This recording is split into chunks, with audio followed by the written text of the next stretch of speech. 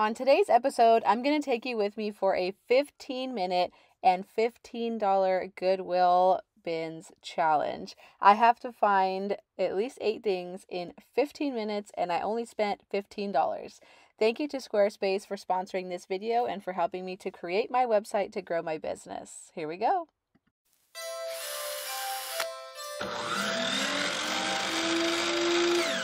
Hello and welcome back to Desert DIY. If you are new here, my name is Corey. Today we are going to go to the Goodwill bins for a 15-minute Goodwill bins shopping challenge. I challenged myself to shop for only 15 minutes in the Goodwill bins, hitting every single one of the bins, and I wanted to find at least 8 items, and I definitely did get more than 8 items. I don't want to give away too much because the shopping trip is half the fun, but let's go shopping. Today is going to be a Goodwill outlet bins challenge. I only have about 15 minutes to shop in there, and I want to get at least like 8 things. So hopefully I can get at least 8 things and get out of there in about 15 minutes. We'll see. They let everyone in early again, and I wasn't paying attention. This was the second time that they let people in before 8 o'clock when it opened, and I wasn't paying attention because I was in the car hanging out with my family. And so again, I was late to get all the good stuff. And I'm telling you, people literally run in here and get all the good stuff. So sometimes it's hard to find good things, but in this shopping trip, I did find at least 8 things. You'll see exactly how many things I got, but I got some really awesome stuff that I cannot wait to share with you. This vintage Crayola tin was from 1991. It had a bunch of crayons in it still, which I think is so cool. But I didn't want to pay for a bunch of crayons, so I just got the tin, and I will clean this up and sell it as it is.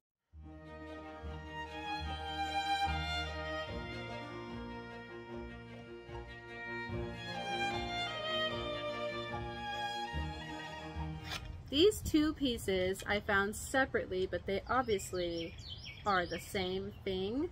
It's broken and needs some help, but I think we can fix it. I just need to remove the screws out of the back here and reattach it and maybe give it a nice paint job.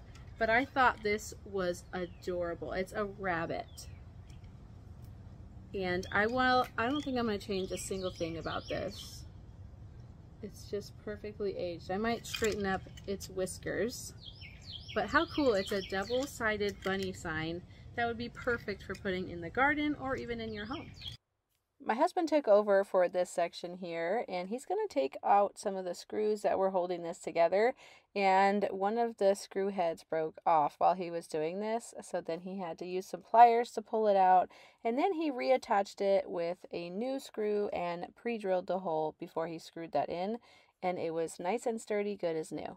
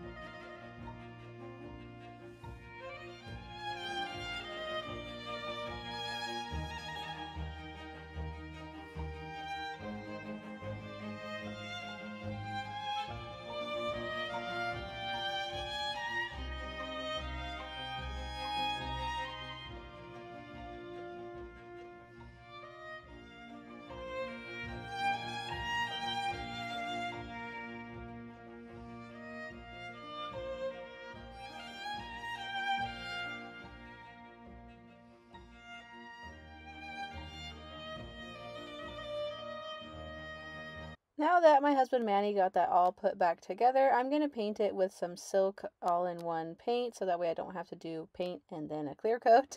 And the color I think is called Anchor. It is just a beautiful black color, and I wanted to go back to the original finish. This reminds me of something you would see somewhere in England hanging from a historic building, maybe like a tavern or some kind of cute little shop. I've never been to England, so I'm just imagining here like a storybook. And I do have some viewers here that I talk to quite often in my live chats when my videos premiere that are from England. So like Andrea is one of them. Andrea, if you're watching, tell me, would this be somewhere in England hanging from some amazing historic building? But I wanted to just keep with that classic look that it had and stay true to the original color. And I think it just also makes for an easier project as well. But the rest of my things that I'm going to be doing today also go with kind of that English cottagey vibe that I'm doing with this first DIY. And I hope you guys are really enjoying all the cottagey things today. And let me know in the comments down below what you think of this bunny sign. I thought it was so unique. I also wanted to update everyone on my online shop. So I've been telling you guys, it's going to be out soon, it's going to be out soon, and then it's like one thing after another after another. So we were sick about 2 weeks ago, and now 2 of my kids are sick, actually 3. My oldest daughter just started getting sick as well. So it's just been kind of chaotic, and then they also have their state testing for school this month, and it's just been all over the place, and I haven't really had a chance yet to finish it.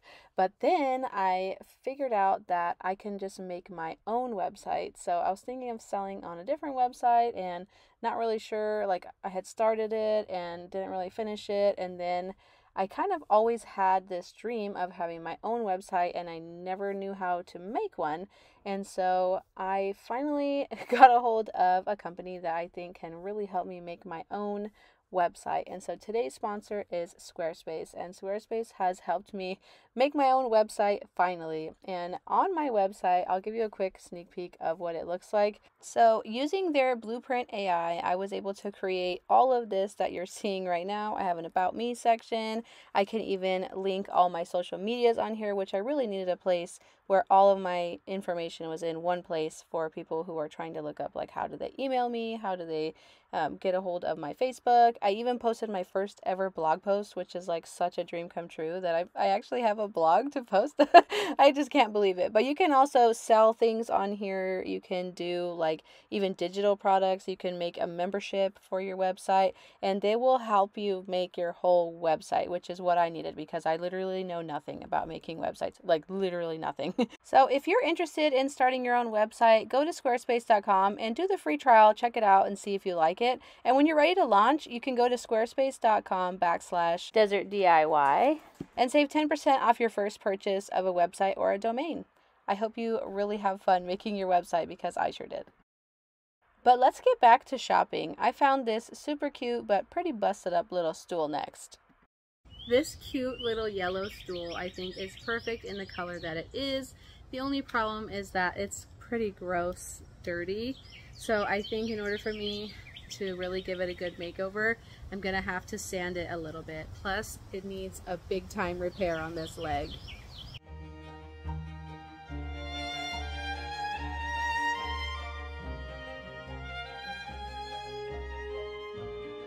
It's not very often that I buy a piece of paper, but I thought this was such a beautiful pattern that it would look really nice framed in some of my art, or maybe I could decoupage it onto something.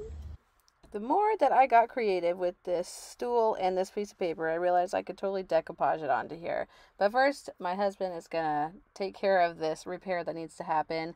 Whoever repaired this, I'm not even sure what happened. Honestly, I feel like they probably need a hug because things did not work out how they probably planned that it would. I don't know what they were aiming at, but they sure missed like 4 nails going into this leg. I don't know how that happened. And we can't really pull them out because they're the really grippy nails. And my husband and I were both afraid that if he pulled them out, it was going to just break that whole piece of wood. So he's using the Dremel to cut the nails off. And then he's going to go from the top and pull them all out and do some repairs around the whole thing in general. Just simple repairs. If you don't have a Dremel, boy, do you ever need one. You don't even know how bad you need one until you get one. You're going to use it on everything. I'll try and find one on my Amazon store and link one on there for you if you're interested in getting a Dremel, because we use ours all the time, let me tell you.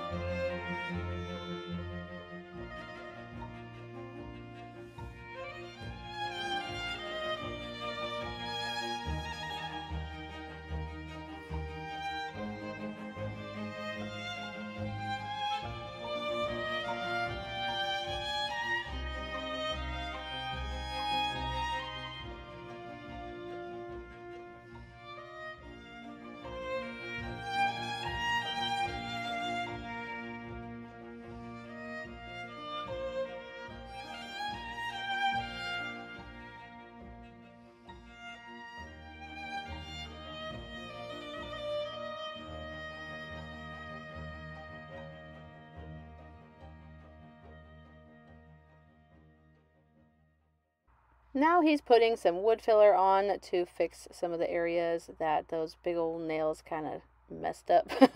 And once that is dry, I'm just going to hand sand it using some sandpaper on a sanding block. And then it's time to get this thing painted.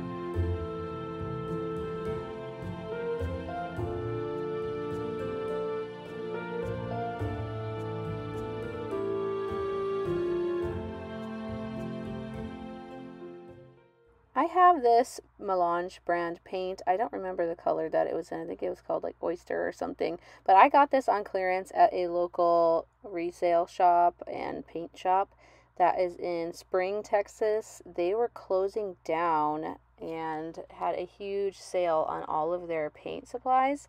So I got a whole bunch of paints for really, really cheap, really good quality ones like the Melange brand paints.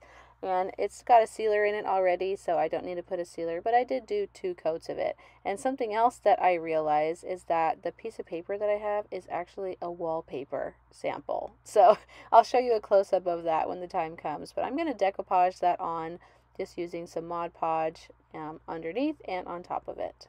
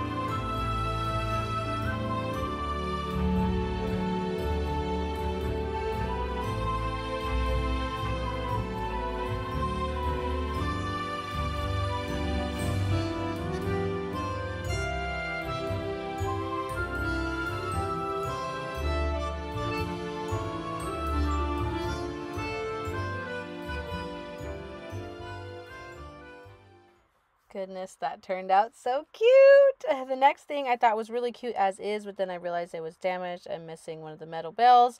And I also was like, should I store this until Christmas or should I just completely reuse it, save a little money by not buying the tops, and turn them into something cute?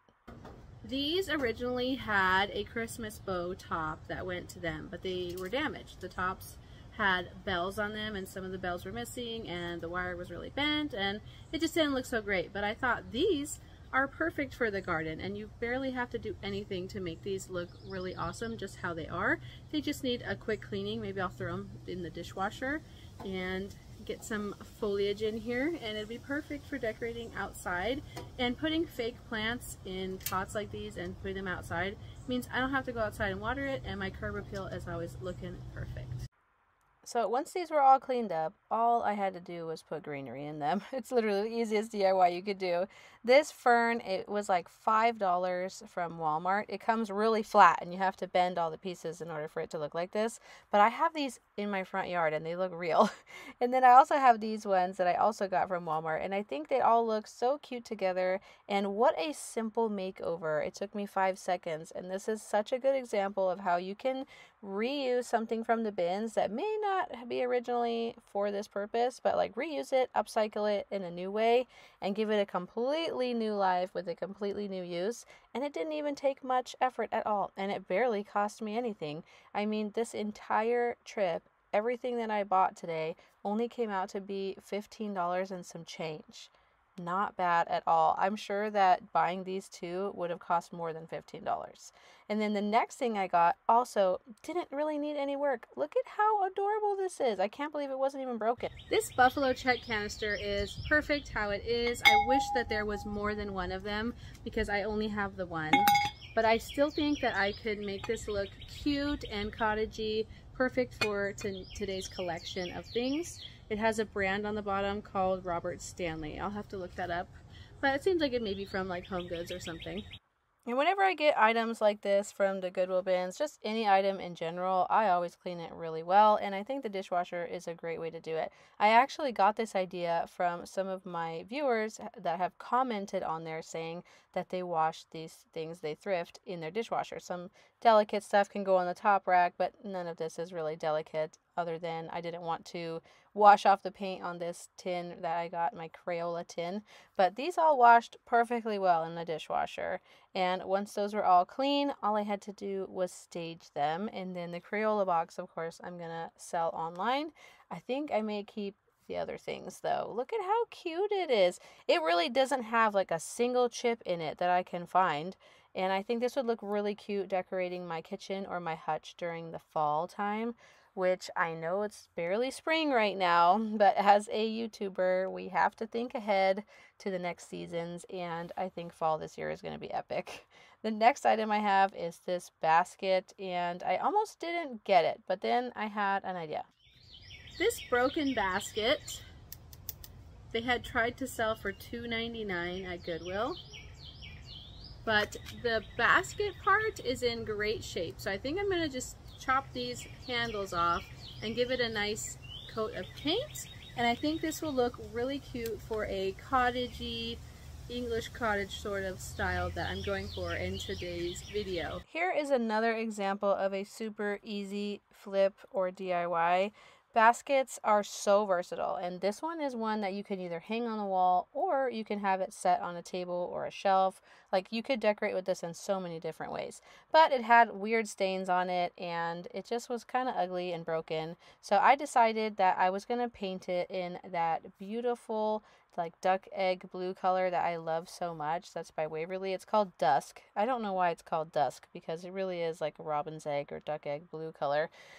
I love it. It's perfectly cottage or French or farmhouse. And this is the same color that I painted my lamp 2 videos ago, if you haven't checked that out.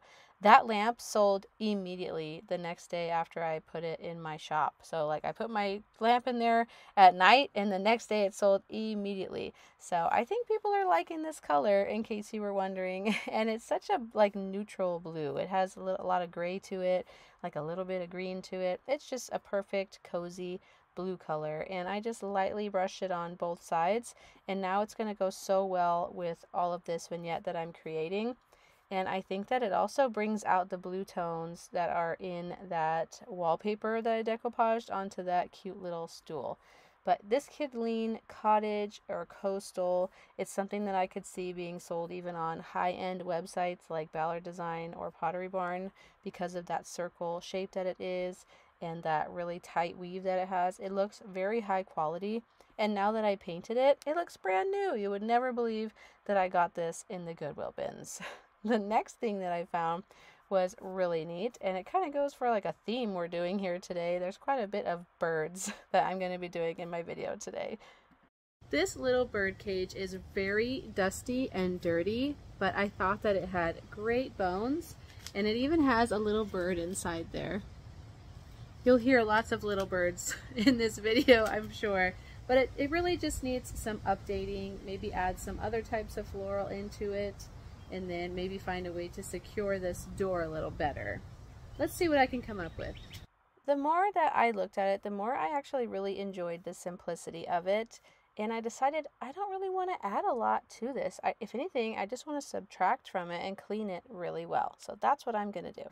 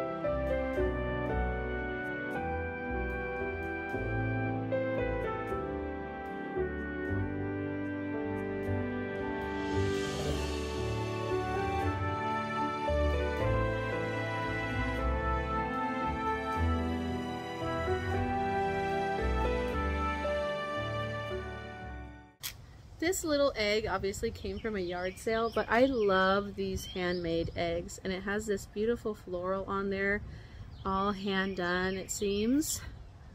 You can tell it's all hand done. And I thought this goes perfectly with my scheme I'm doing today of like garden cottagey style. So cute. I'll most likely put this egg away with my Easter decor, but just for today, I'll add it to the vignette. Look at how cute it is. I love the colors. Periwinkle is pretty much the best color ever, so I'm glad they did it in periwinkle. I also found some string, which I think is for embroidery. Correct me if I'm wrong. I don't embroider, so I don't know, but I grabbed a few of these.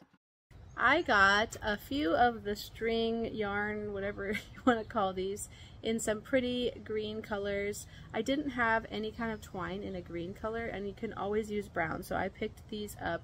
I think I really should have got all the white as well, but I was just in a rush, you know, I only had 15 minutes, but still, I'm glad I got these.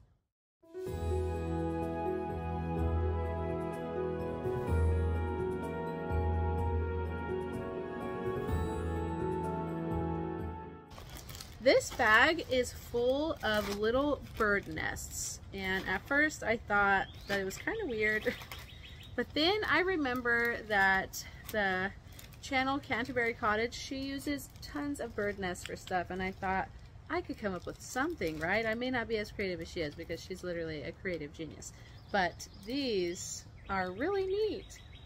They even have like a stuffing in there. I feel like I could even put these outside for birds to really nest in, because you can tell we have lots of birds here. But they're all natural material with like a real natural cotton inside. And then these ones are my favorite ones. I like these kind. They kind of remind me of the beehive decorations. But they all have these little hangers on them too. So maybe I could make a cool hanging decoration out of them. But there are 4 in total. Let's see what I can do. Originally, I wanted to hang all 4 in one row and create like a bird hotel. I don't know, does that make sense to you? I thought that'd be really cute. And I had this beaded garland, and I thought it'd be super cute to like wire them together and string those beads in between each one.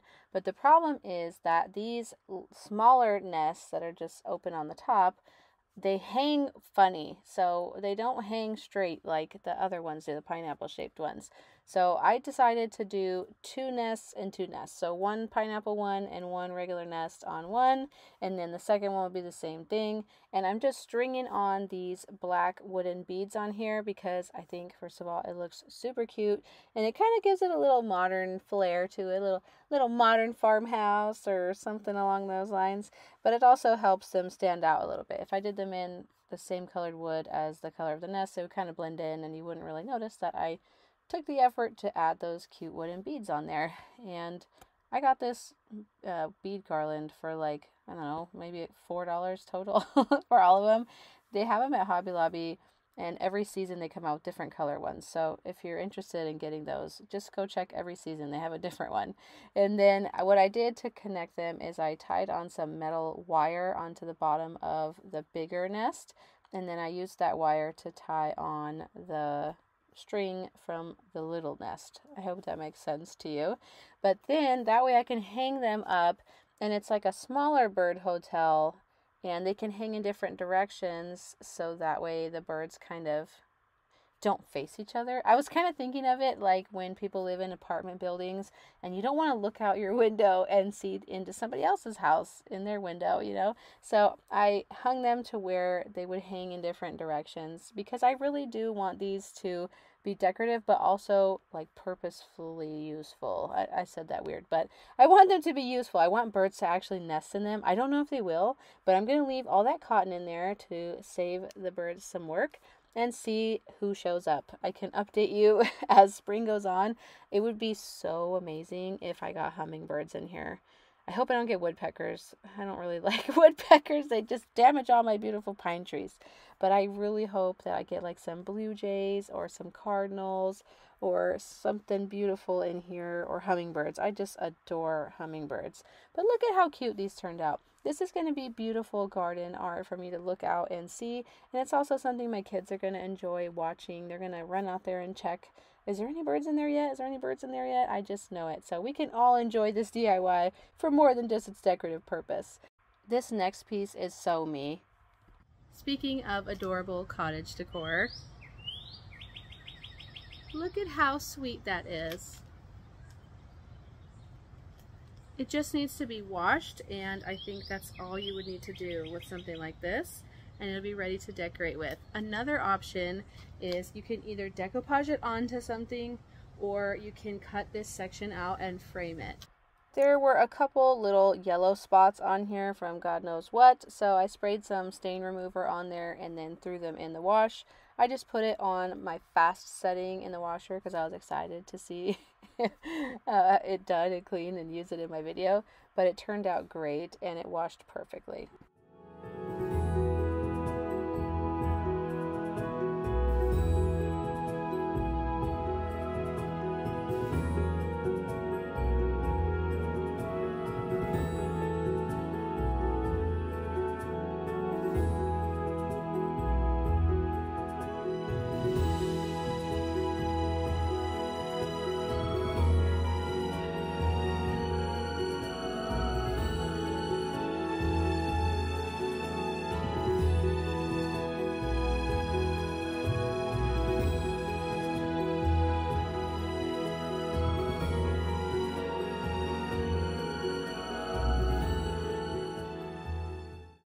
Gosh, I just feel like we are creating like a perfect Hallmark movie moment with all these cute, adorable, and super feminine pieces.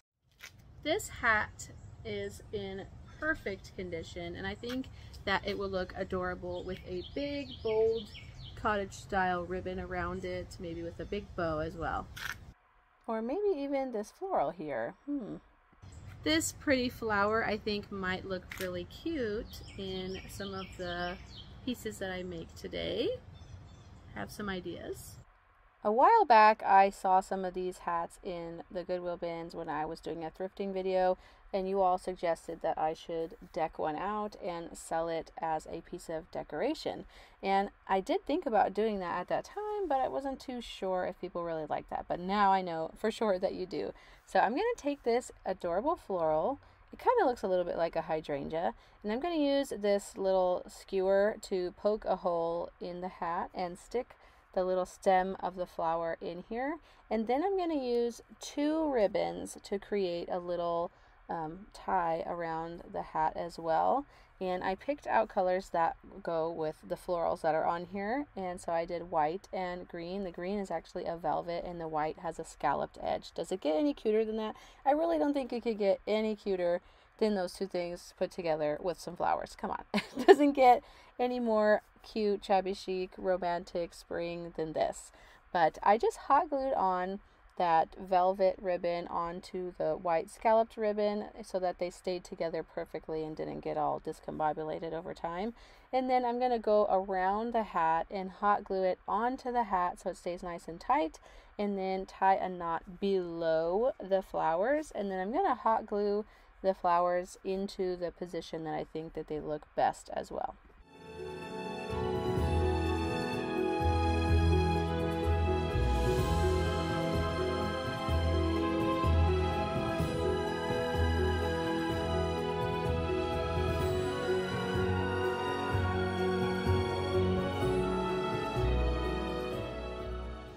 At this point, I'm pretty much done, and as I'm looking at it, I think, like, this is still worthy of wearing. Like, doesn't have to just be decorative. It is so cute. I would consider wearing it out, like, if on a really sunny day, working in the garden, or you can hang it up on your door instead of a wreath, especially your front door. And you know what? Don't forget to decorate your back door as well. Or if you have, like, a backyard gate, you could put this on the gate. Just deck everything out. Why not? The next thing I got were these wooden skewers. You already saw me use one of them for this project, but they're very versatile things. And then I also got this cute little candle stand, and they had these foam cones, but I already have some that I haven't used in a while, so I didn't want to pick up more. This little candle pillar stand is in a pretty silver color, and I think this would be a great piece to add something on top of, like a beautiful piece of china plate or a wooden round on here, something to make a cute little pedestal for whatever you want to decorate with.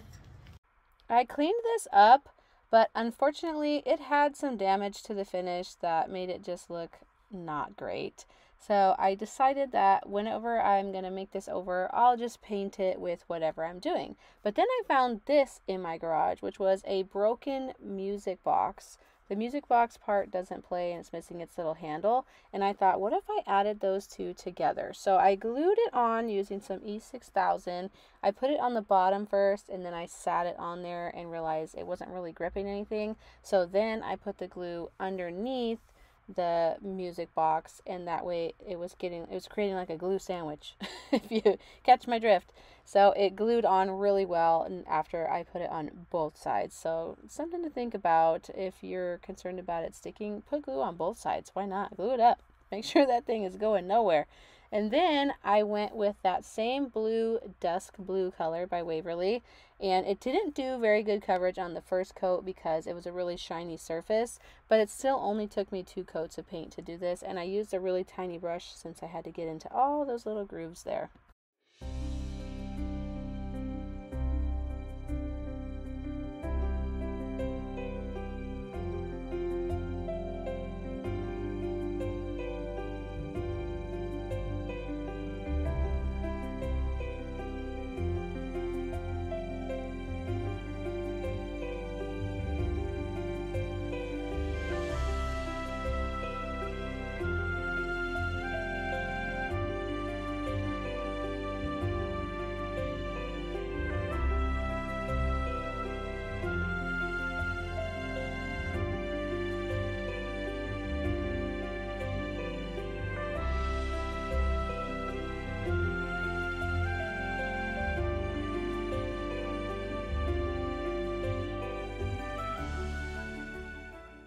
Now that it's all that beautiful blue, I'm going to seal it with some clear wax. I'll link this down below in my description box, but I want to do a dark wax on here. Anytime you're going to do a dark wax or age it with a dark stain or something like that, you always have to go in with the clear first. So I'm going to use this soft wax to create this aged look on here and just create some dimension on the piece, because right now it looks pretty flat. I don't know what about you, but I'm pretty sure you're thinking the same thing, which is, gosh, I hope she does some kind of wax or white wax or brown wax on here because it was looking real flat. But now that I get that dark wax on here, I realized I wanted to create even more dimension than the dark wax was giving on its own. So I created some shadowing effects on the base of the candle stand and the base of the music stand, and just a little bit more on the tops of the birds to kind of give it more of a real feather look. And now I'm just playing around with where I want to put it in the vignette, and I decided to put it closer to the greenery, and it looks so beautiful. You can really see the details of the birds now, much more than you could in its original finish, which was pretty, but I think this looks so much better. Of course, I am biased. I'm 100% biased since I'm the one who made it, but you know me, I'll tell you when I think that my own stuff looks ugly, because I'll admit it.